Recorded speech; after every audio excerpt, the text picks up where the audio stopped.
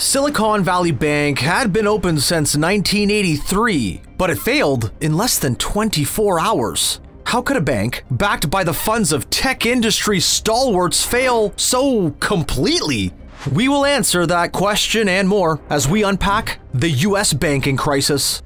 Banks. We all love banks. They're those wonderful institutions that hold our money, mortgage our homes, and charge us an overdraft fee. You know, when the bank charges us money for not having money. But what happens when the bank itself doesn't have enough money? Well, financially inquisitive friend, that's when you have yourself a crisis. At the time of this recording, news had just broken of Silicon Valley Bank being taken over by the federal government. This couldn't be worse timing, given the failure of Silvergate Bank and Wells Fargo's recent turmoil with consumer checking accounts showing negative. Some of these events are related, some are isolated incidents, but none of them are good for the economy. But we'll get to all that later. In the meantime, don't forget to like, subscribe, and let's start at the beginning here.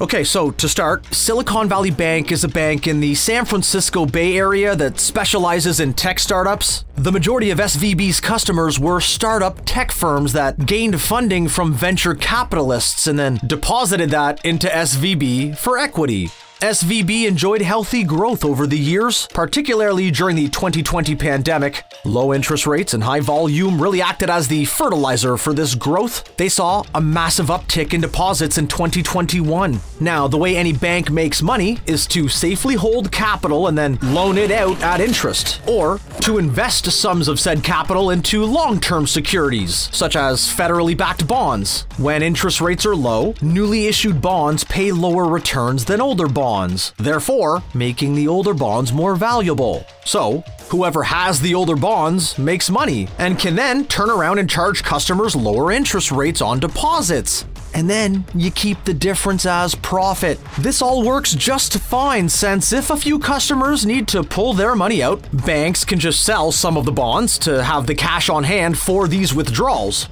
The only thing that could mess up this fractional reserve banking system is if everybody took their money out right at once. And that never happens, right?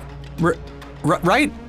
Picture a perfectly round snowball perched on the edge of a mountain. All of a sudden, that snowball starts to roll downhill. It's getting bigger and bigger.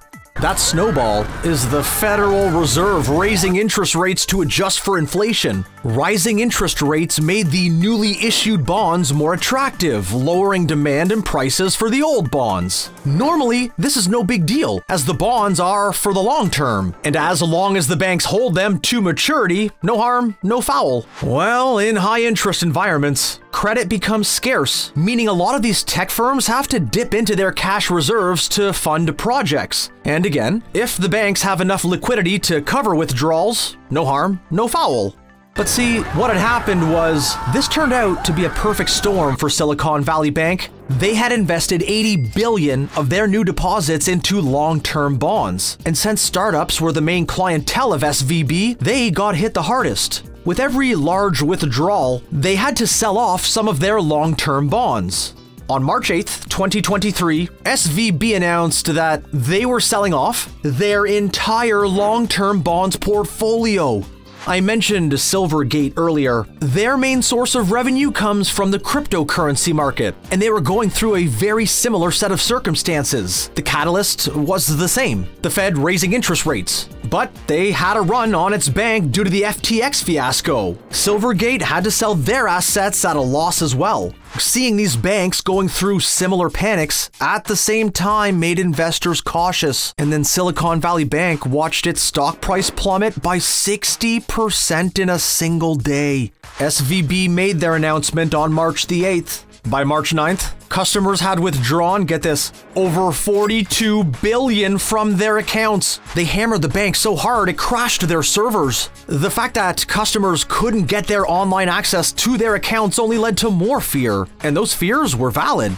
See, the FDIC only insures accounts up to $250,000, which seems reasonable for most of us who, I think it's safe to say, usually have less than that in their accounts. I know I do. But SVB, being a tech industry bank, had 97% of its accounts at over 250,000. 97%, guys. Makes you kind of wonder who those 3% are, right? Broke losers! Wait, I'm pretty sure I just called myself a broke loser. Anyway, I digress. By March the 10th, SVB had halted trading of their stock because the price had fallen so far, all in less than 48 hours. You might be asking yourself at this point in the video, how could something like this happen? And it's a good question, with a lot of answers we are finding to be typical and ridiculous more and more these days. Digging deeper into the SVB mess, it was found out that the bank had no risk assessment officer for 8 months prior to the crash.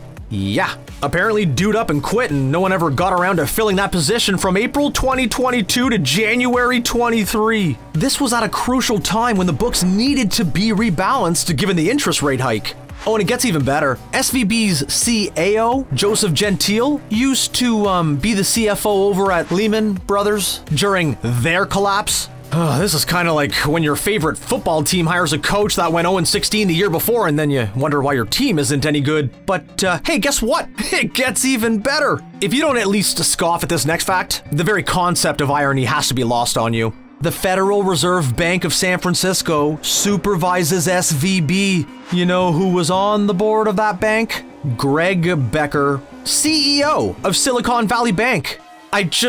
You've got to be kidding me! Guys, for perspective, that's like LeBron James being on the NBA's officiating committee. Now he gets to take 7 steps before anyone can call traveling. You see, allegedly, several high-ranking executives sold off millions of dollars of shares prior to the collapse of SVB. Now, we must reiterate that it is unknown if they had any previous knowledge of the impending crash of the bank. Also on the sketchy side of things is the fact that SVB paid employee bonuses hours prior to the news of the bank's failure. So it's good to hear about someone besides the CEO receiving a golden parachute, allegedly. Silicon Valley Bank, by the way, is currently being sued for fraud by its shareholders. The main thing that the financial sector and all of its customers and investors can learn is that regional banks are not as secure as we once thought.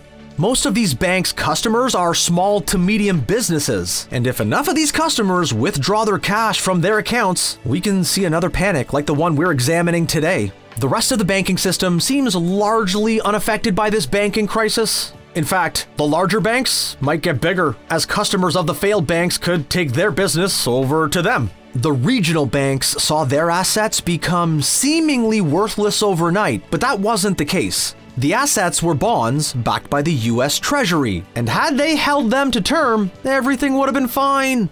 The problem lies in there being a run on the bank, and then the bank selling assets to cover liquidity, thus causing a panic.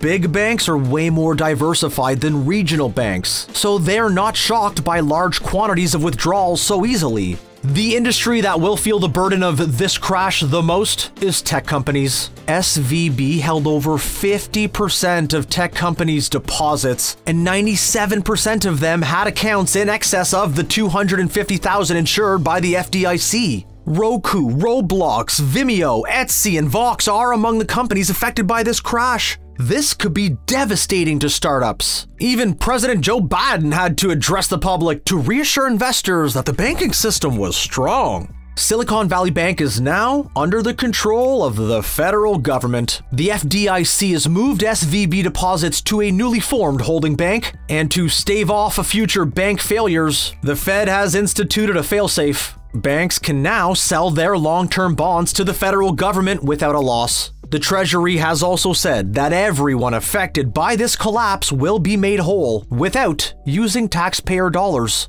In 2008, after the last financial collapse, the Dodd-Frank Act was signed into law to help curtail risk-taking financial activities that led to the crisis. Almost 5 years ago to the day on March 14th, 2018, the Economic Growth, Regulatory Relief, and Consumer Protection Act exempted banks with less than $250 billion in assets from the Dodd-Frank Act, allowing what happened with Silicon Valley Bank, Silvergate, and other banks to occur. What's next for the US economy? Only time will tell. Hey, thanks for making it all the way to the end of this video. Remember to like, subscribe, and turn that notification bell on to keep up with all the richest content. Whether your money's in a savings account, a credit union, or under the mattress, the richest will keep bringing you ways to spend it.